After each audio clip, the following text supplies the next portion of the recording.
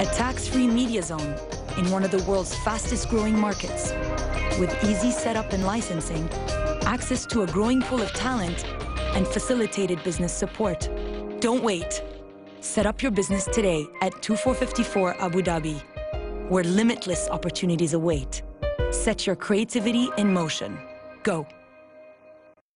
Ladies and gentlemen, we will shortly be arriving in the land of FC Barcelona.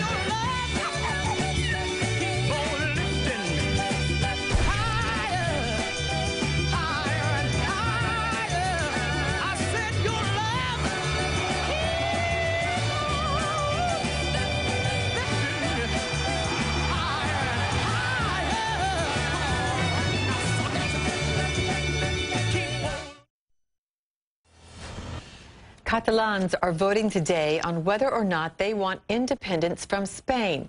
You're looking at live video from Barcelona, where informal polls are now open. The vote is not being recognized by the Spanish government, but supporters hope a large turnout will get their attention. A pro-independence rally Saturday evening drew a large crowd in Barcelona. U.S.-led airstrikes destroyed a convoy carrying ISIS leaders in Iraq. It happened near the northern city of Mosul. Right now, it's unclear if top ISIS leader Abu Bakr al-Baghdadi was in any of the 10 armed trucks that were struck. Also in Baghdad, a series of car bombs killed at least 21 people. There goes one right there, and injured dozens more Saturday. Video captured one of those blasts, as you can see, as a car exploded outside a fuel station in Al-Amil, a neighborhood in southwestern Baghdad. No one has claimed responsibility for these attacks. Meantime, Iraq is welcoming the U.S. decision to send additional troops to the country, but says the U.S. is, quote, a little late. Our senior international correspondent, Arwa Damon, has more on what this increase in U.S. ground forces is supposed to accomplish. The addition of 1,500 U.S. troops into Iraq almost doubles America's presence there. They are not meant to be in a combat role, but rather continuing to advise and assist the Iraqi security forces and the Kurdish Peshmerga, also providing America with critical increased eyes on the ground when it comes to those coalition airstrikes.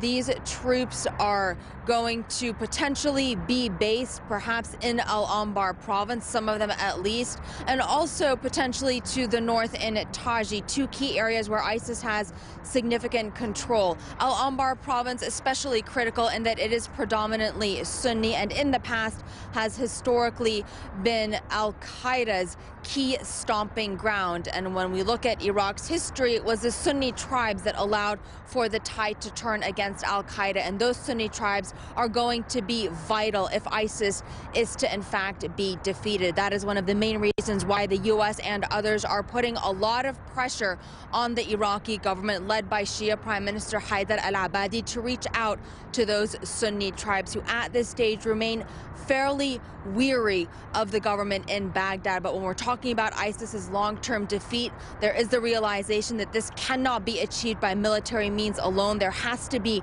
a significant political effort alongside it. Arwa Damon, CNN, Gaziantep, Turkey. Tensions are rising in Jerusalem yet again amid reports that Israeli police shot and killed a Palestinian man who they say attacked them with a knife. CNN senior international correspondent Nick Robertson is there.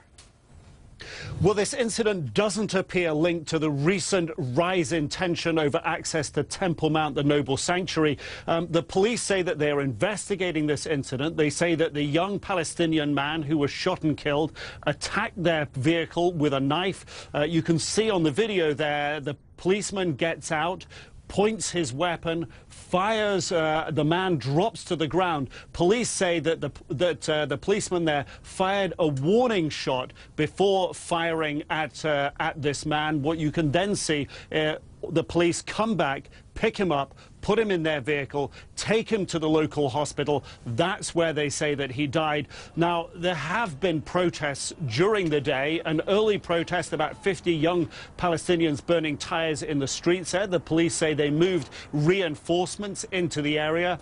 Later Saturday, there was another protest in the town of Kufr. They say that about 2,500 people came out in protest there. Now, while this doesn't appear linked to the recent increase in tensions here in Jerusalem, there's certainly the possibility that this can really raise the temperature right now, if you will. There is a lot of concern about the access to Temple Mount, the Noble Sanctuary, and this shooting by Israeli police of a young Palestinian man caught very clearly on camera has the potential to play into and escalate those existing tensions. Nick Robertson, CNN, Jerusalem. Violent protests and fires erupted around the Mexican presidential palace Saturday. Demonstrators are furious over the government's handling of the search for those 43 missing college students. Mexico's attorney general said Friday they've all been murdered and that 3 suspected gang members have confessed to killing them. But families aren't buying that story, saying evidence of the killings is slim and the Mexican authorities are trying to stem the public outcry. You're watching CNN Live coverage. Still ahead, he led the Soviet Union when the Berlin Wall came down. Mikhail Gorbachev tells us what now worries him about Eastern Europe. 25 years ago, the Berlin Wall came down, symbolically ending the Cold War. Join Fred Pleitgen, Hala Garani and Jim Clancy in Berlin to celebrate this pivotal moment in history that shaped our modern world. And see how far we've come since the fall of the wall. Today on CNN. My voice, my story, my life in South Africa, in Kenya, South Sudan. Hear Africa's voices. A way of understanding the world. A dog to the soul. In Africa. In Africa. In Africa. CNN African Voices. Hi, I'm Francisca Neka Okeke, a professor of physics from Nigeria. Hear my story. African Voices, Monday on CNN, in association with Glow. Every country has an identity, a history, customs, culture. A unique landscape that determines how its people live, work, and play. Now get an insider's look with CNN's On the Road. From the ancient charm of the Lana Kingdom to a new age approach to therapy, join me as we explore Thailand. On the Road, Thailand, all next week on CNN.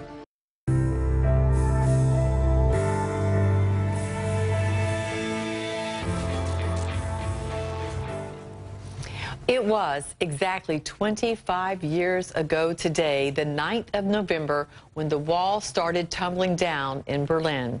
Right now, where the Cold War barrier once cast its shadow of political division, there are lights celebrating freedom and German unity. Thousands of lanterns along the 15-kilometer-long path of the old wall. Later today, those lanterns will be filled with helium and set afloat. Former Soviet President Mikhail Gorbachev warns the world is on the brink of another Cold War. Gorbachev was instrumental in setting the stage for the fall of the wall and is in Berlin for the celebrations. He spoke with our Jim Clancy about his decision not to use force to put down uprisings in Eastern Europe.